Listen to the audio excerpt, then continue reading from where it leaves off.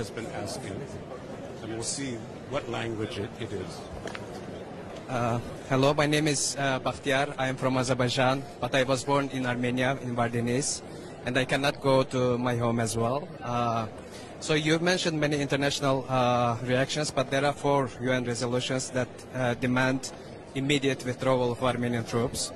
And all member states, UN member states, recognize Nagorno-Karabakh region as the part of Azerbaijan, within the territories of Azerbaijan, including Armenia.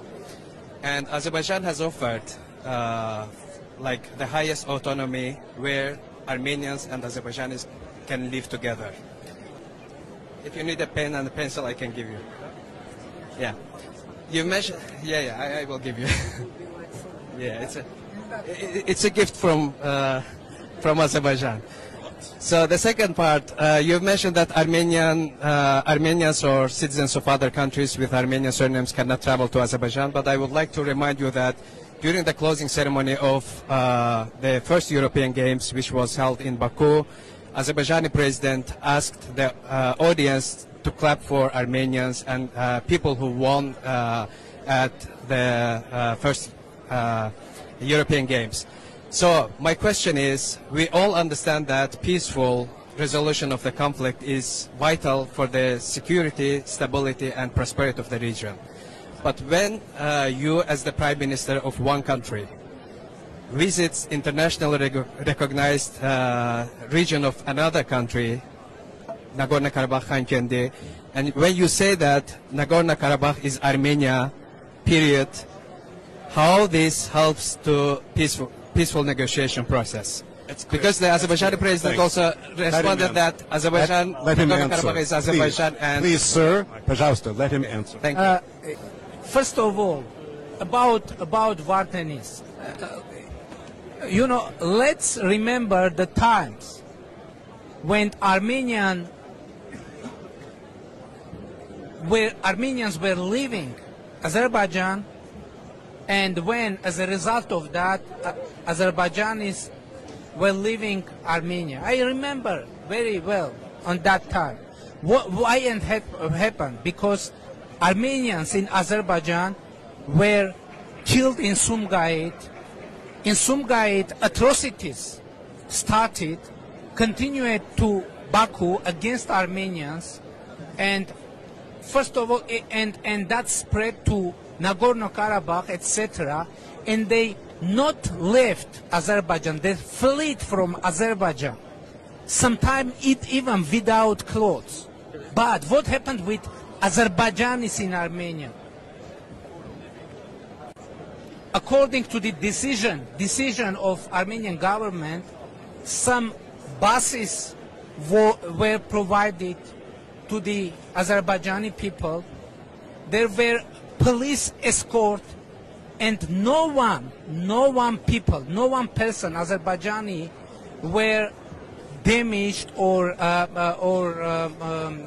hurt within that process. And it is very important and bright picture of the content of this whole conflict.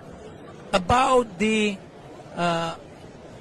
international, you said that Nagorno-Karabakh is internationally recognized part of Azerbaijan. It isn't true, because there is internationally established negotiation format named OSCE, Minsk Group Co-Chairmanship, and the mandate of that format is to decide on final status on Nagorno-Karabakh.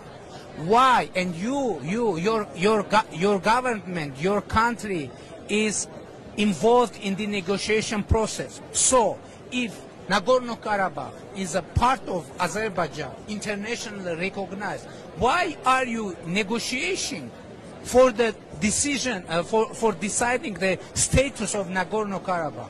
Isn't it strange? The other part, you said that you are offering high status for Nagorno-Karabakh within the Azerbaijan. By the way, Nagorno-Karabakh had already had that status.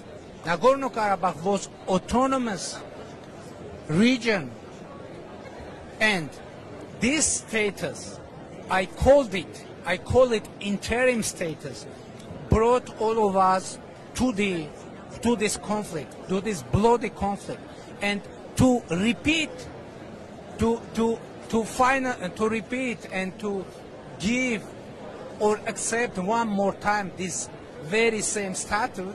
That means begin from zero the same conflict and the same way. And my expectation to find solution, as I said,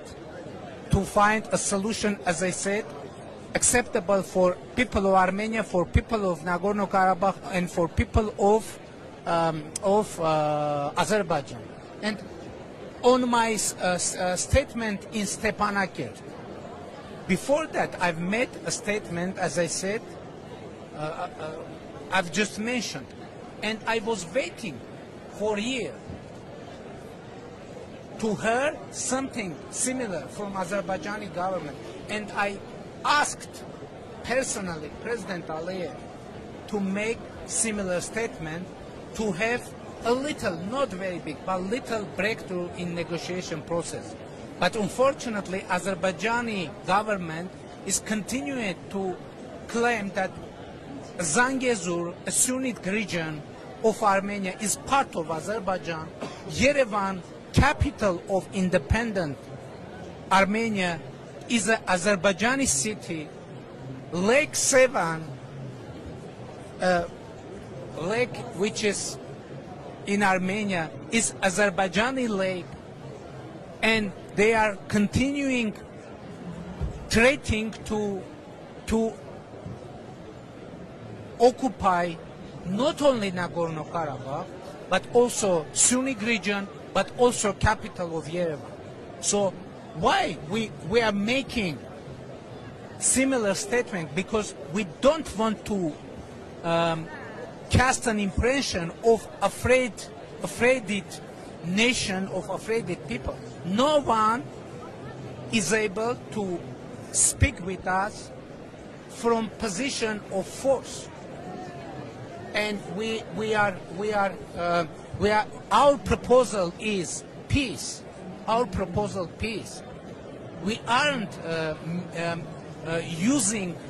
we aren't threatening to anyone in our region, and we are willing to prepare our nation,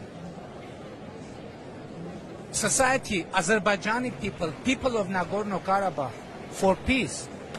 And we propose our peace intention to Azerbaijani people. And personally me, I'm ready to start a dialogue not only with Azerbaijani government, but also with Azerbaijani people directly, because I think we have many things to discuss. Thank you very much. Very, very good. Thanks.